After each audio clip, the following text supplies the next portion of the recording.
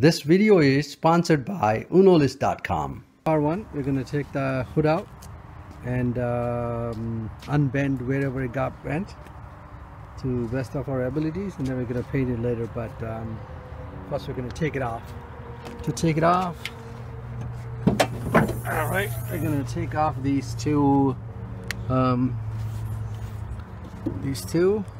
should be fairly easy to take out. So we're going to take this out just using this pick.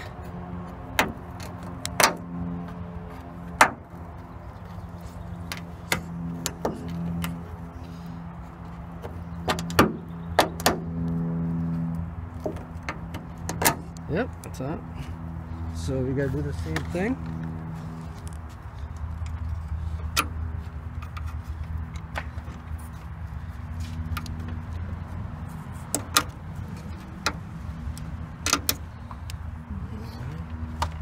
Don't lose them, save them. They just comes off fairly easily once you take that out.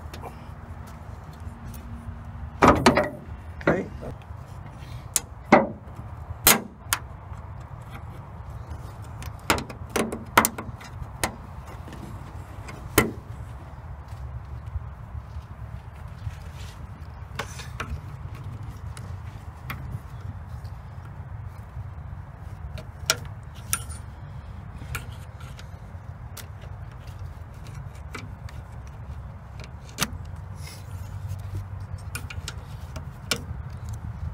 Alright, so this is out.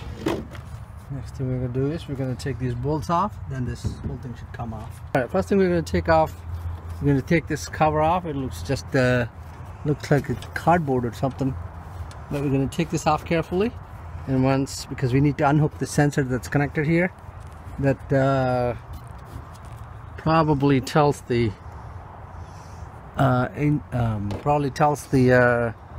car that the hood is open, or maybe it's the, we're gonna see what it is, but we're gonna to remove the hood, we need to unhook this wire here, so we're gonna do that first. We're just using a simple little pry bar here.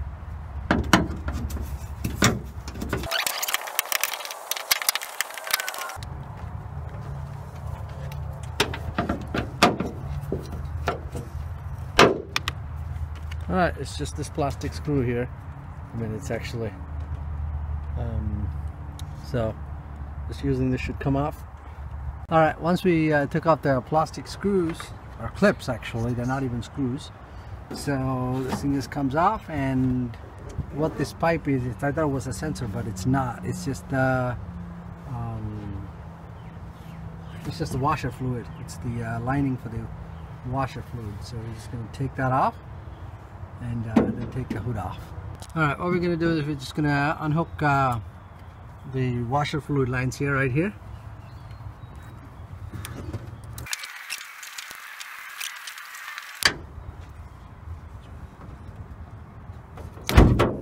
Okay, one of them is out. Okay, alright, at this point, so we should be able to unhook the hood here. So let's do that.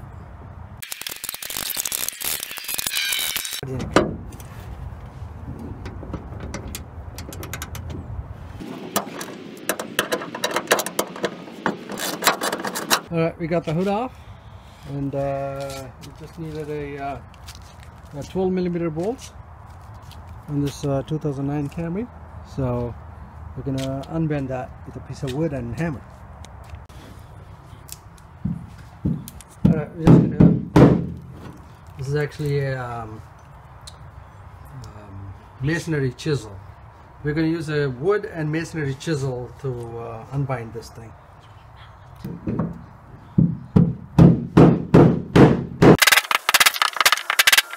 Yeah, so I mean, this thing was pretty deep bent in, and look at it now. I mean, ignore the paint part, we're going to fix that later, but bend is coming out, so it's getting better. So let's keep doing what we're doing and get that thing straight. Alright, we're going to use a clamp to try to straighten it, we did it with the hammer as much as we can. We're going to use the clamp to push it back.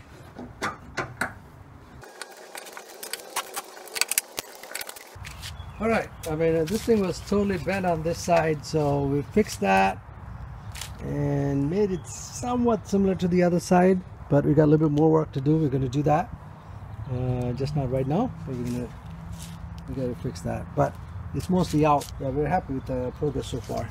Alright, we got just a little bit more work to do because this thing went in, this side went in, so when we put it on there, it's not properly sitting. As you can see, this side, it's almost there. But what's holding up is the lock part. So when we pull this out, it's going to go inside. Yeah, so to unbend the hood, we're not hitting with the regular hammer, we're just using a rubber mallet. And also we're using these clamps like this. And we use wood on both sides. And we measured how much bend is there. On the other side there's no damage, so we checked it. It was about an inch, the gap, so we're going to make sure this side is also the same. And we already fixed a lot of that in the front here, which is pretty close to the other side, so we're going to leave that one on like that.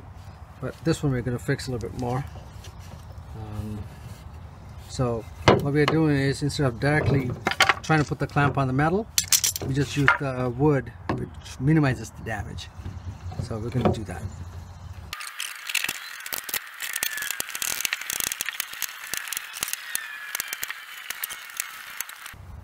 Alright, it looks like the gap is low enough. We can definitely put this one back. Alright, we have the, I think we did pretty much most of the bends that we wanted to get out. We got it out. And the rest we're going to take care of it during the painting, whatever dents there are. We're just going to sand it and paint it. So we're going to do another video on that. But for now, we're going to mount the hood back on.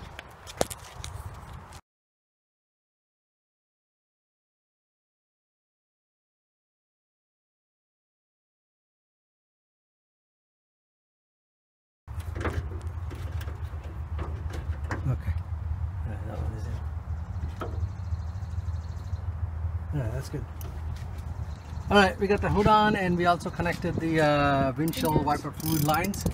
So this is good to go. We just gotta tighten the bolts, and then we'll put the hood support. Yeah, it's kind of hard to hold, but we were able to put this on the top here. We're going to do the same thing. It's going to take a little bit of effort to put this back on, but all you have to do is just open it up and just put the clamp, push the clamp back in. Yeah, we were trying too hard to put these clips on. All you have to do is, from the top here, there is a groove. You can just put it into that and push it in. And this is not, yeah, like that. That's it. You just got to slide it in. Alright, both the hood support rods are in. The clamps, one side took a little bit more time than the other, but we put the grease in, and you just have to slide these clips, compression clips from the top, so that makes it easier. I was trying too hard to get them out, but in the end we just had to do it the right way. So, but it's in, so it's standing up by itself now, so that's good. So, alright, so we're good to go on this. And yeah, we just got to put the cover for this thing. We're gonna put that later. Alright, we're gonna put this protective cover on. This is for the windshield wiper lines here that we have, so you got to put this back on.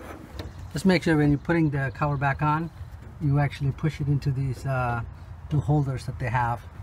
And after that, just take those metal clips, actually I'm sorry, plastic clips, and just push it in. Just go in. That's it. It's as easy as that. Taking it out is a pain in the neck, but putting it in, they just seem to go fairly easily.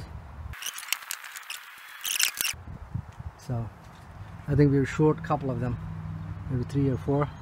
We'll just get them and put them in. Otherwise, we're good to go. We're done with the hood. All we need to do is sand it and paint it, and that will be another video. And next thing we're going to do is we're going to start taking out the front end. and we're gonna unbend. I can't find this part locally, so I tried to get it. I couldn't get it. So the other side is where the most of the damage is. We're gonna unbend this and unbend that, and we have a new part of this one. This is the radiator support. We're just gonna put a new one, and once we do this, then it'll be straight enough to put the lights in. And once the lights are in, then we're gonna put the bumper back. But first thing is we're gonna take the whole thing out.